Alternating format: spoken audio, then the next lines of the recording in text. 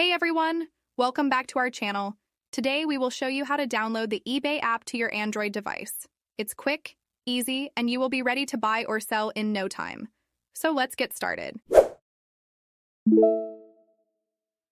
Open the Play Store app on your Android and make sure you are logged into your account.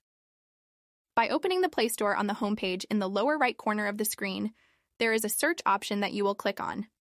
By clicking on the search option on the next page at the very top, click on the search field and enter the eBay app. Then on the next page, you will scroll down to the eBay option and click on it. The application will open a new page where you will click on the Install field.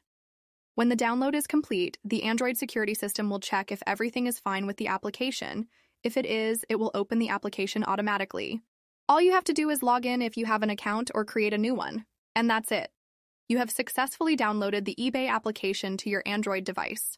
Now you're ready to explore millions of listings, shop for great deals, or start selling your own items. If this video helped you, don't forget to give it a thumbs up and subscribe to our channel for more tech tips and tutorials.